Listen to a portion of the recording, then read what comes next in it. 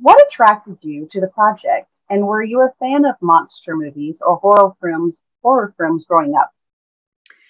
The two things that most attracted me to this project were MCU and Halloween. So I was a massive fan of the MCU films. I'd seen most of them, I think, before I kind of got the call about this character. And then, of course, I went and caught up on all the other ones as well that I hadn't seen. And, I'm a huge fan. So I really would have been involved in anything that they wanted me to do in that world. But the added bonus of it being a Halloween special, which I am just the biggest Halloween fan in the world. My whole family has always found Halloween incredibly important and it's big in my household. So I knew that I was kind of going to get to combine two things that I really loved, and there was no way I was going to say no. Tell us about Elsa in general terms and how you can relate to her. Elsa is a monster hunter. She grew up being trained in that by her father, Ulysses Bloodstone, who is this revered ancient monster hunter. And we find her at a point now where she is kind of between two worlds. She doesn't know whether she still wants to be involved in that, and she has dissociated from her family and her father and all of that world for quite some time, and is now coming back to it and is trying to find herself within that context, I think. And so that's a really relatable aspect of her character to me, because I think that as we all grow up and mature, we find ourselves in these positions sometimes where we've got to, straddle who we were and who we want to be, and we're trying to figure out how to get there. So I thought that brought along a lot of vulnerability to her and a lot of humanity that I was really interested in exploring. What is her look, and what did you like best about her costume? Her look is very practical. She is in leather and jeans and boots and gear that she can go on a monster hunt in. And I loved that whole thing because it was very practical. I was able to really move in it. It was, I was able to do my stunts, and it was really comfortable. And I think my favorite thing about her are the little streaks of color that I have in my hair. I wanted to keep them, but I wasn't able to. This being your first MCU venture, what did you enjoy most about the process? This being my first MCU project, the thing that I most enjoyed was that it felt really collaborative and really creative, and actually kind of like we were making a little independent movie that, just a passion project. So I often forgot that it was within the context of this huge universe that I've been a fan of. And that was really unexpected to me, because I know that the way all of these characters and stories and everything all link up, I thought that everything would be a lot stricter, and yet it still felt like a really artistic, creative process. And that for an actor is just really, it's a dream. So I really enjoyed the whole thing of being able to develop this character, be able to work through the scenes and be able to change little bits, and things were, constantly in flux. And that just made it feel like we were, getting to be really creative, and we had a great time with it.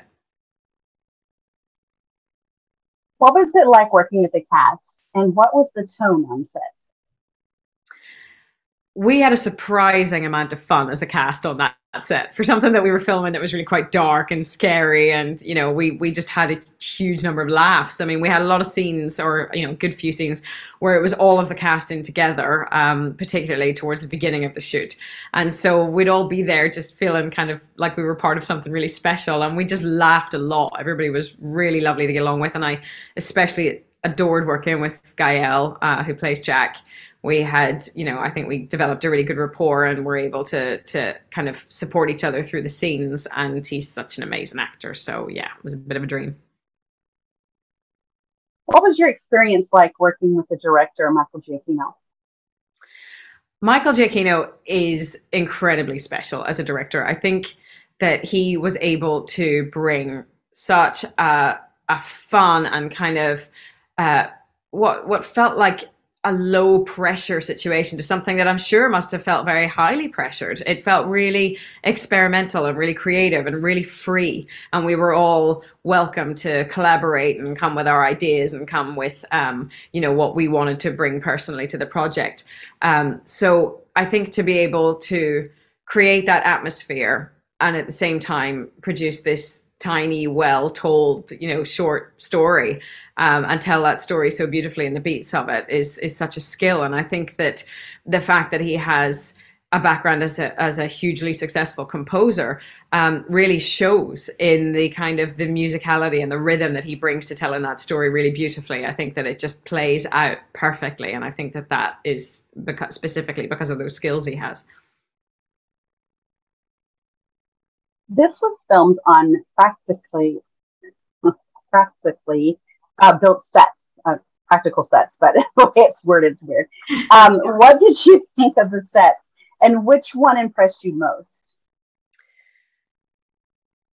The fact that we were going to get to be on practically built sets was a really big attraction for me in doing the project. It was something that Michael told me about whenever I first had a conversation with him, and he told me that he wanted, like in those old 30s 40s horror movies, he wanted everything to be there and real and tangible. And that was a really big draw for me, because me coming from a theater background means that that's very what I'm used to. I'm used to being able to look actors in the eye. I'm used to be able to touch everything around me, to use the sets.